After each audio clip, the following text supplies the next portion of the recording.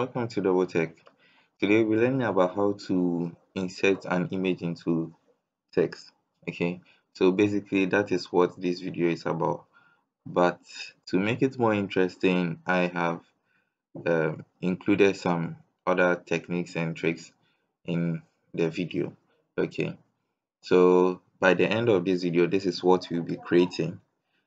Okay, so after creating this, you may have the knowledge on how to actually manipulate some of your images with the text and all those stuff.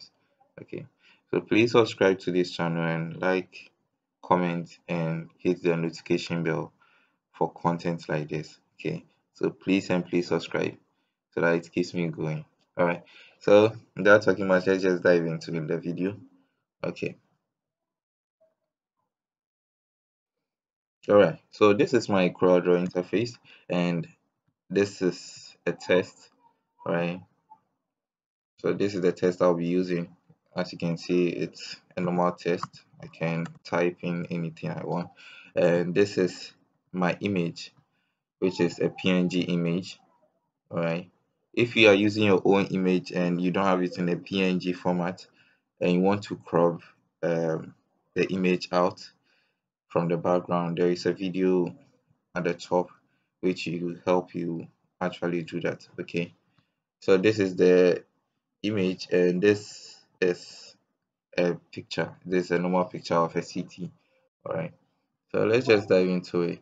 So before I start, I want to actually make a background before I start. Okay, so to do that, I double click on this and I cap that. Now insert a color here. So let me go to my interactive tool, go to fountain fill and click on fountain fill.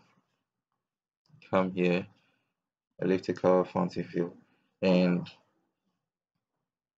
now I want to select my color. Let me pick a color which I'll be going with. I want to use something like red.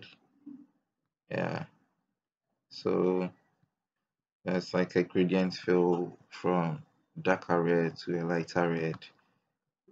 Yeah, so let me just let me just drag this a bit far. All right, so after that I'll take out the outline of my background. Yeah, then the color of the text, I'll change it to white. All right, and also it's with no outline. Right. So now the main thing of the day is how to input this into this. Right. So what you do is you click on your image, you right click, and you click on power clip inside. So after that, you now directly click on the shape or the text that you want to insert your image into. So I want to insert my image into this text, so I'll click directly on the text. Right. So as you can see, the image is in it. Okay, so after that, I want to manipulate the image a little. This is what I do. Maybe if I want to change the direction, I'll click here and I'll move it around. Right, so I have the option to also move the image inside when I'm manipulating. Okay, so if you are using a CorelDRAW 2022, you may have that option somewhere here. Yeah, but not beneath here. You may have it somewhere here. Okay, so let's just dive into it. So now I've dealt with how to insert an image into a text. That's as simple as it is. Okay, so now I'm coming to give you the extra tips on how to actually make it fun in your design. Okay, so let's start. So the first thing I'll do is I'll go into the text and click on the image. I'll copy the image and I'll come out of that and paste the image over here. After this, I'll now I'll then send the image to the back. All right, so in front of the background, that's sorry, in front of the background, that's the red one. So after that, I'll give an outline. Okay, so let me give an outline that I can see. All right, so then our outline, give it white. You can see.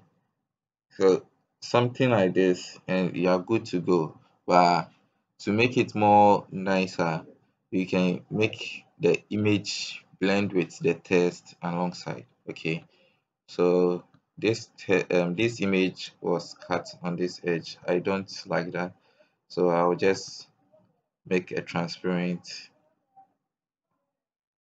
fill over here at this edge. Okay, so this space will be transparent. Then after that, now if you were in Photoshop, for that we will call it masking. But here is CorelDRAW, and mostly we deal with vectors. So what you do is I want this let me see, I want this side to behave as if it's passing through the E, which is here, and then coming out from this place. So what I'll do is I'll grab my pen tool. Okay, I'll click here, here, here, and here, here. After doing that, I'll then click on after doing that I'll then click on the Spider-Man. That's the one. So click on this and also click on Spider-Man, which is here, and I'll come here, intersect. Alright. So I'll generate an intersection from that. After generating that intersection from that, I'll now click on the intersection part, the part that has been intersected. Then I'll turn it to front. Alright. So you have something like this. It moves in and comes out. That there you can do the same thing for here, this side. Okay, so we are moving in with this side. So you grab your pen tool here, here, here, here, and here. Then after that, you just click here and here. You delete and make sure you click on the intersected part. Then you bring it to the front. Simple as that. So after doing this and you feel like, oh, I feel like adding a shadow to it, you can just go into your image and do the your test and do that. Okay, so some of you may have a problem when you want to go into it, but as you can see, I wanted to go into it and I had a problem like this.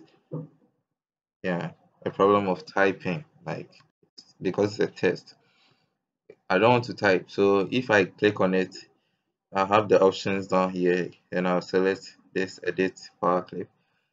Then I'll now click on this one, add a shadow to it. Okay, so let's just add a shadow to it. Yeah, so basically that's how it's done. I hope you've learned something today and hope you apply it to your designs. Okay, so as you can see, I have that and we're almost done. Okay, so the next thing is I want to put this in the background.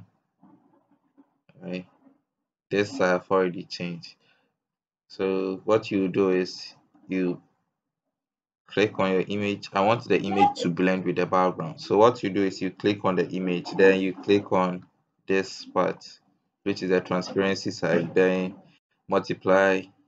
Sorry, you click at the top here and go to multiply. All right. Now let me just move my image over here and drag as big as I want. If you could remember, um, to insert an image to a shape, you need to do a power clip of it. So what you need to do is just click here and click on power clip inside, and you hit here, and basically that's what I did to get here. Right, hope you've learned something from this video, and also please like and subscribe to my channel for more videos like this. Okay, so I'll see you guys next time. If you have any question, please leave it in the comment section below and I will address that. See you guys in another video.